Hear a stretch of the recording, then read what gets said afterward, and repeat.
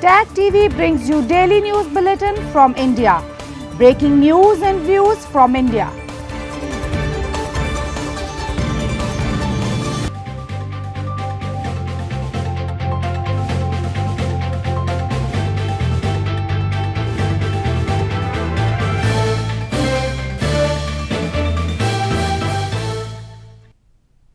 Good evening. Welcome to South Asia Newsline. I'm Surabhi Sharma. In the top stories we're tracking for you on Wednesday, the 26th of February. Death toll from riots in Indian capital rises to over 20. Prime Minister Modi appeals for peace. Sindhi, Baloch and Pashtun highlight atrocities by Pakistan in Geneva. And Nepal's opposition demands parliamentary probe in graft cases involving PM Oli government. And now for all the details. The death toll from the violence due to new citizenship law in Indian capital New Delhi rose to over 20 on Wednesday. Prime Minister Narendra Modi appealed for peace and brotherhood and said he has held an extensive review of the situation in various parts of the national capital.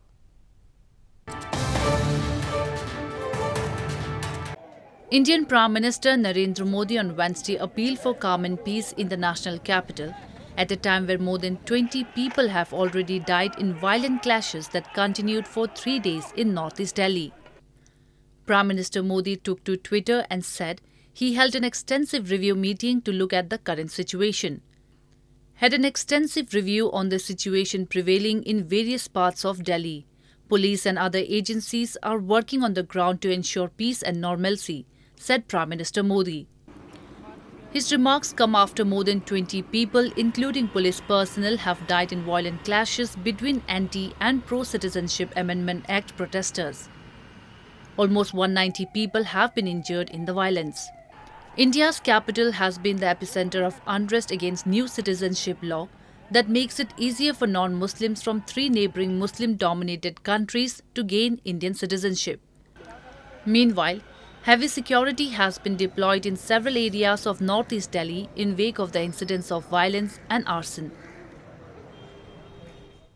On the first anniversary of the Balakot airstrike on Wednesday, India's Defence Minister Rajnath Singh said that the country's approach in dealing with terrorism has undergone a major change and armed forces now do not hesitate to cross the border to counter terror. On the first anniversary of the Balakot airstrike on Wednesday, Indian Defence Minister Rajnath Singh, in a series of tweets, said that India's approach in dealing with terrorism has undergone a major change as its armed forces now do not hesitate to cross the border to protect the country against the menace.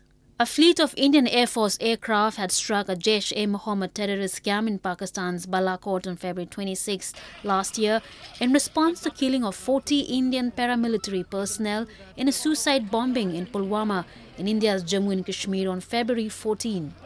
Indian Air Force Chief Rakesh Singh Bhatoria said on Wednesday that Balakot airstrike's message was clear that there will be a robust response to a terror attack from across the border. The message is very clear that it will no longer be status quo. If there is an attack orchestrated from across, there will be a response and there will be a robust response. Tensions had flared up between India and Pakistan after the Balakot strike and the dogfights that followed, even pushing the nuclear-armed neighbours closer to the brink of war. Moving on, Sindhi, Baloch and Pashtun activists put up posters, banners and props in front of UN office in Geneva on Tuesday to urge the world body to intervene and stop human rights violations by the Pakistan Army against them. Activists from Sindhi, Baloch and Pashtun ethnic groups put up posters, banners and props in front of the UN office in Geneva on Tuesday to urge the world body to take immediate action against worst forms of rights violations by the Pakistani army against them. This came as the 43rd session of the United Nations Human Rights Council or UNHRC is underway in Geneva. The banners and posters condemned Pakistan's atrocities against minorities and crimes against humanity and blamed it for sponsoring terrorism, while refusing to comply with UN conventions. Activists have long accused that Pakistani army uses torture, enforced disappearances, extrajudicial killings and political repression as tools to silence voice and struggle of Sindhis, Baloch and Pashtuns. A cage-like structure incarcerating mannequins portraying women and children in a symbolic enactment of the atrocities carried out by the Pakistani army was also put up.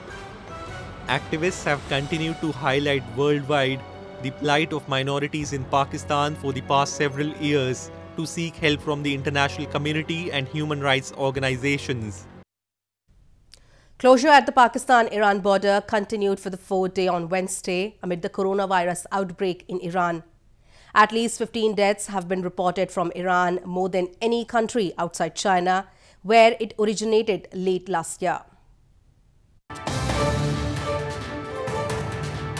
The closure at the Pakistan-Iran border continued for a fourth straight day on Wednesday amid the coronavirus outbreak in Iran, where at least 15 people have died. This comes as preparations are underway at the Taftan border post in Balochistan region frontier to receive travellers stuck in Iran.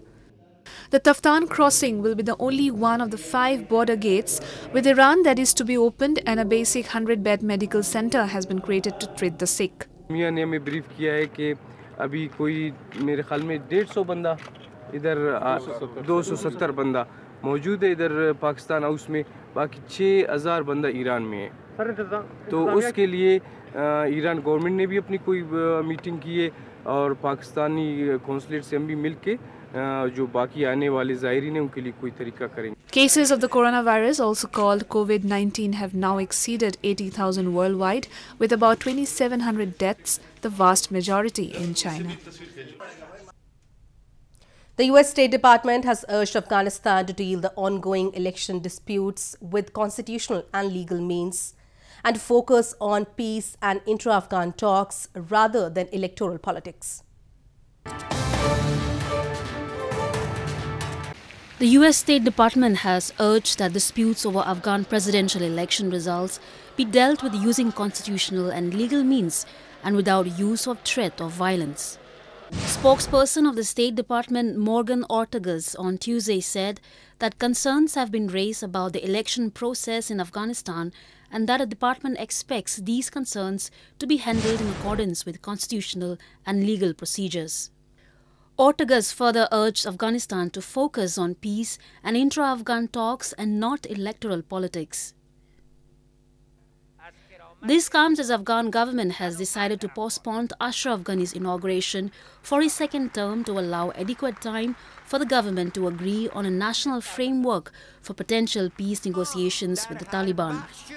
Disputes over the election results in Afghanistan erupted after outgoing chief executive and the main election rival of Ghani, Abdullah Abdullah, rejected the official results, calling them a systematic fraud. The complicated stage of Ghani and Abdullah, both claiming the presidency in Afghanistan, has arrived amid a week-long temporary reduction in violence agreed by the US and the Taliban. One of thousands of Afghans badly injured during years of conflict, Nilofer Bayat hopes for peace so that her wheelchair basketball team can take part in the Paralympics, but fears a return to power by the Taliban could quash her dreams. Nilofer Bayat, the captain of Afghanistan's national women's wheelchair basketball, is one of the thousands of Afghans badly injured during years of conflict. She hopes for peace so that her wheelchair basketball team can take part in the Paralympics, but fears a return to power by the Taliban could quash her dreams. 26-year-old Bayat suffered a spinal cord injury at the age of 2 when a rocket hit her house, killing her brother. Her injury limited her ability to run or jump, but has not deterred her from studying, getting a job and pursuing her love of basketball. She began playing basketball with a team organized by the International Committee of the Red Cross or ICRC 8 years ago. قسمی که ما از قبلا امو چیزایی را که از طالبان به یاد داریم، چیزایی که قبلا بوده در افغانستان در دوران طالبان، این واقعا ناراحت کننده است و قابل نگرانی است. این فکر کنم تنها نگرانی ما و تیمیایم نیست، از تمام افغان‌ها است، از تمام کسایی که اینجا زندگی میکنند. Bayat's team has taken part in international competitions in Indonesia and Thailand, winning 3 medals in the process. But she expressed concern about a possible return to power by the hardline Islamist Taliban, who banned women from education, work or leaving the house without a male relative during their rule. The United States and the Taliban are due to sign an agreement on February 29 at the end of a planned week-long reduction in violence in Afghanistan, stirring fresh hopes for an end to the protracted conflict. But for now, Bayat said she will shoulder on, continuing her work and also her basketball practices in the hopes that one day the Afghan national wheelchair basketball team will make it to the Paralympics. Nepal's opposition parties have demanded a parliamentary probe into allegation of graft involving leaders of ruling Nepal Communist Party. Lawmakers in Tuesday's parliamentary meeting demanded clarification from Prime Minister KP Sharma Oli.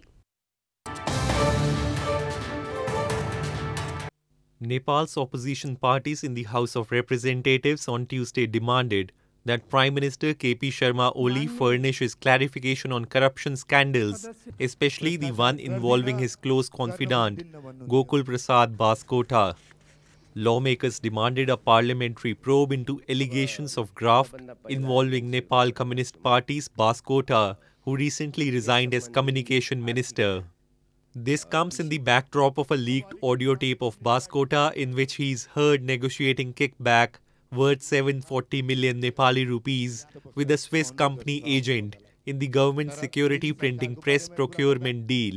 अब यति ठुलो अचम्म यत्रो ठुलो लाजो मर्दो भ्रष्टाचार सीमा नागा छ 70 करोड घुस दिन्छु भन्नेले त्यो भन्दा प्रतिस्पर्धा गरेर अझ बढी घुस दिनेलाई चाहिँ अनि यो ठेक्का दिने अवस्था आयो भन्दा अनि तिनी कलाउँदै हिँडेछन् मेरो 70 करोड भन्दा अझ अरबौं खानलाई सरकार तयार हो भने यो भन्दा लाज मर्दै के हुन्छ प्रधानमन्त्री ज्यू भ्रष्टाचार गर्दिन गर्न पनि दिन्न भन्नुहुन्थ्यो यो भन्दा लाज मर्दै के हुन्छ. The Nepali House panel had last month started a probe into the complaints registered at the Public Accounts Committee, alleging that billions of rupees had been embezzled in the process of establishing the security printing press and procuring necessary equipment and machinery. आप कैसे पाएंगे जो आज ये नई बात नहीं है, ये जो सामान्य बाहर सभामुख महोदय बहुत जरूरी बात है, इस पे प्रधानमंत्री को जवाब देना होगा, जिम्मेवारी लेनी होगी. Meanwhile, Baskota is being investigated on projects which were carried under his supervision. An Indian buffalo race runner who became an overnight celebrity after appearing to break the world 100-meter record has declined to undergo formal training as an athlete in track and field trial.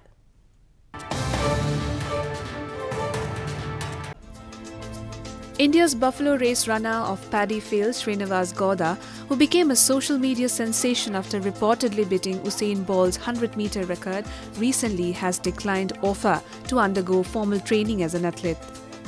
After competing this past weekend in a Kambala event, a traditional buffalo race of India's southern Karnataka province, Gowda said he has declined the offer so far as those who have done well in Kambala cannot replicate in the other. ಅಂದರೆ ಈ ಕಮ್ಮನದಲ್ಲಿ ಓಡಬೇಕಾದ್ರೆ ನಾನು 7 ವರ್ಷದಿಂದ ಶ್ರಮ ಪಡ್ತಾ ಇದ್ದೇನೆ, ತರಬೇತಿಯೆಲ್ಲ ಪಡ್ಕೊಂಡಿದ್ದೇನೆ. ಟ್ರ್ಯಾಕಲ್ಲಿ ಓಡಲಿಕ್ಕೆ ಅಷ್ಟು ಸುಲಭವಾಗಿ ಓಡಲಿಕ್ಕೆ ಕಷ್ಟ, ಯಾಕಂದರೆ ನಾನು ಚಿಕ್ಕಂದಿನಲ್ಲೂ ಕೆಸರುಗದ್ದೆಯಲ್ಲಿ ಓಡಿದವನು.